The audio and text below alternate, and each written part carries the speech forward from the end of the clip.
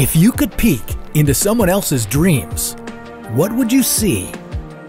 Would they be fully realized scenes with clearly defined people and environments? Or would they just be a big jumble of colors and sounds? The idea of watching someone else's dreams might sound impossible, but scientists are surprisingly close to making it a reality. How would they capture your unconscious thoughts? Could that help us make sense of our dreams? And what dangers could be involved? This is What If, and here's what would happen if you could record your dreams. In 2017, scientist Daniel Oldis discovered a method to convert dreams into digital information. While his team was excited about learning the nature of our dreams, others were worried about the implications of our dreams going digital. For instance, how long would it take before someone figured out how to hack into them? Humans spend approximately 2 hours a night dreaming, spread between 5 or 6 dreams. But we forget about 95% of those dreams within seconds of waking up. As a result, every morning we're left trying to piece together fragments of the bizarre stories our minds cooked up overnight, trying to make sense of them. Over the years, people have tried to figure out the mysteries of why we dream.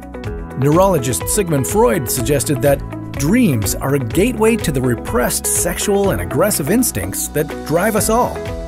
Psychiatrist Carl Jung saw dreams more as pure expressions of the brain, a way to simplify things and offer solutions to the problems we face when we're awake. On the other hand, Harvard psychiatrists J. Allen Hobson and Robert McCarley took a much less poetic approach. They thought that dreams were nothing more than the brain's attempt to make sense of the neural activity that takes place during deep sleep. But these are all just theories. If we want to get to the bottom of our dreams, we'll have to find a way to observe them. And that brings us back to Daniel Oldis. Oldis decided that the best way to record and observe dreams was to attach electrodes to a sleeping subject's arms, legs, and chin. You see, when we enter our deepest level of sleep, called REM, or rapid eye movement, our brains still send out nerve impulses. They reflect the body movements in our dreams. The electrodes measure these impulses, gather the information, and link it to an avatar that mimics the sleepy subject's movements. The team also used up to 6 electrodes on a subject's mouth and throat in an attempt to decipher speech.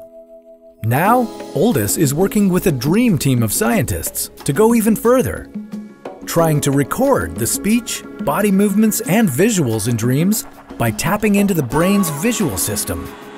He believes that in 10 to 20 years from now, people will be able to use this technology to stream their dreams to their computers or smartphones and play them back in the morning.